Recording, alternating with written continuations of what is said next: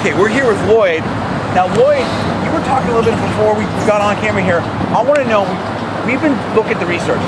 91% of the African American community, according to Gallup, still supports Obama. That's higher, way higher than almost anybody else. Why is that, and do you support Obama, and how do you think of the job that he's doing? Well, I think he's done a marvelous job so far. Okay. You know, but the problem is they won't let him do his job. Now, who's not letting him do his job? The Republican.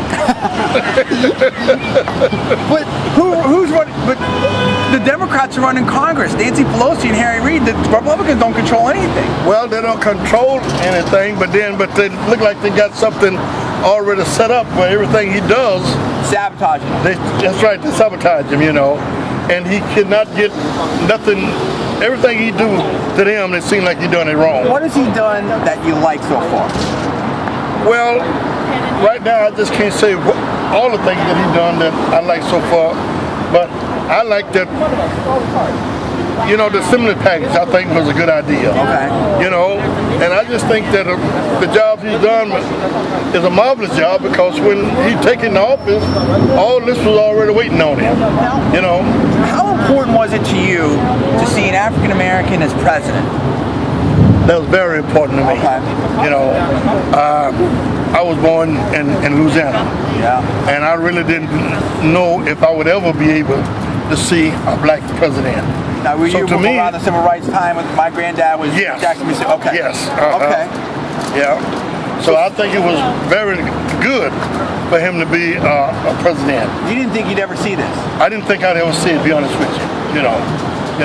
I'm a pretty old fella. I was born in 1934. Wow. So you know that. You don't look it. Well, I am, you know.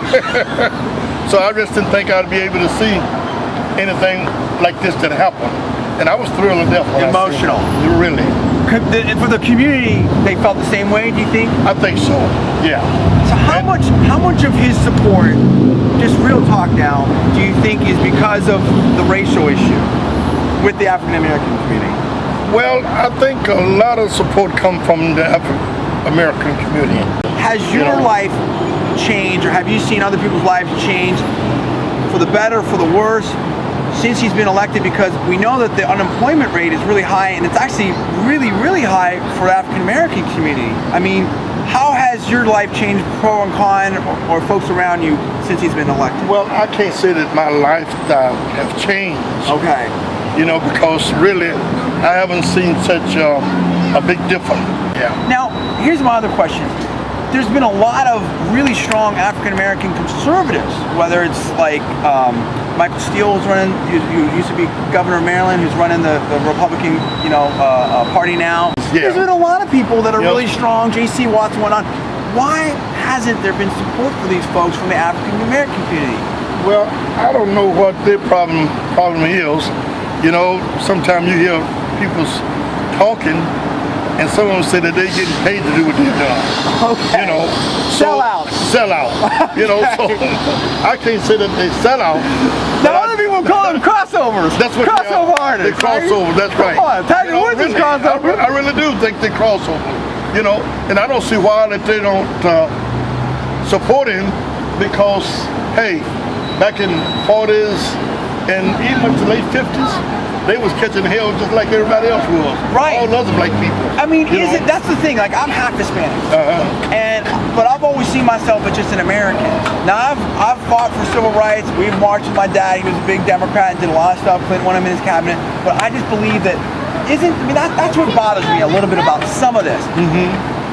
I appreciate the pride that you have, especially coming from where you came from. Yeah. But aren't we all Americans? I mean, wouldn't you be upset if, like, say, white people only voted for white people, or wouldn't have voted for Obama? You know what I mean? You see what I'm getting at? I would be upset. I really would be upset. It's one thing I have to give Bush credit for. Kept us safe. Yeah. Yes, he did. You know. What about that guy on that plane? Well, they should turn him over to me. forget Guantanamo. Yeah, that's right. You know? And let me have him. But that's an important point right there. It is. I believe that people in their everyday lives, you know, whether it's wealthy people, poor people, African American, white, doesn't matter, are more conservative than they think. Yeah. When you take the names and the stuff, my dad was the same way. Yep. Lifelong Democrat. But man, when it came to crime, hey, you got to get that sucker. You got to get him. Right? You got to get him. When it came to work, you need to do your work. That's right. You see what I'm saying? Let me ask you some questions about some issues. So like the war on terror. What do you think about, should we treat them like military combatants, or should we have these trials and spend all this money to do this and lawyer them up, or like we did with this guy from Nigeria trying to blow people up? I don't think we just spend all that money on him. I think it's a waste of money.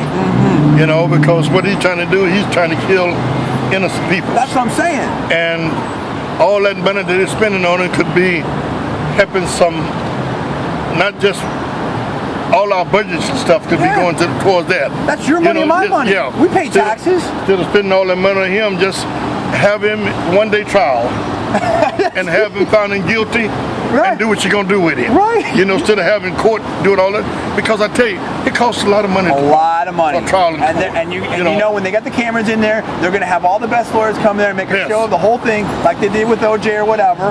Making money. Everybody going to make money except the people that need the money. When you earn, wouldn't you like to have more money for yourself? Yes, I would. I'm saying, do you think you can spend your money better than the government? I think I can. And I believe you, sir. And I believe you. I can hold it in my pocket better. I can feel it. Right? That's your own stimulus. That's it. That's stimulus. Now, what about like for freedom of speech and stuff like that? There's all these things, or let's talk about the environment. What about all that? I mean, don't you think you should be able to have the TV that you want, drive the car that you want, eat the food that you want? They're trying to stop you from doing that now. You can't eat this meat. You have to drive this little car. What do you think about that? I don't think that's right. I think a person should eat what he can afford, what he feel like eating. Yeah, you want to go to McDonald's, go to McDonald's. And if he wanted to drive a Cadillac, yes, let him drive one. And if he wanted to drive an A-model, T-model, let him drive that. Yeah. I drive a Cadillac, but don't mean that I'm rich. That's right. So you want to be able to have the freedom and liberty to do what you want. To do what I want to do. That's America. That's America. Okay, last question on this.